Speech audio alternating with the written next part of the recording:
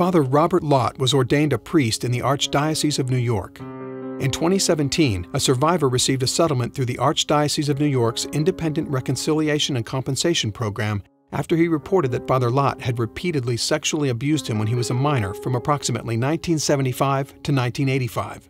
Father Lott was included in the Archdiocese of New York's 2019 list of Archdiocesan clergy credibly accused of sexual abuse of a minor or the subject of eligible IRCP compensation claims. In the subsection, the following Archdiocesan clergy do not meet the criteria set forth above, but the IRCP's independent administrators have determined that claims against them were eligible for compensation.